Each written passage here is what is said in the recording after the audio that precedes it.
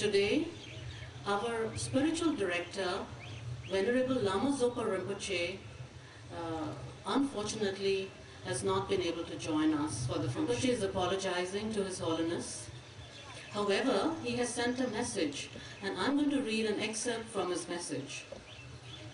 I quote, "His Holiness the Dalai Lama is the Buddha of compassion, and in this time of dreadful natural disasters and increasing man-made turmoil, His presence among us is not only somewhat miraculous, but also extremely beneficial and necessary.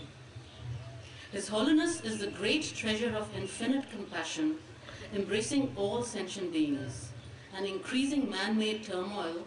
His presence among us is not only somewhat miraculous, but also extremely beneficial and necessary.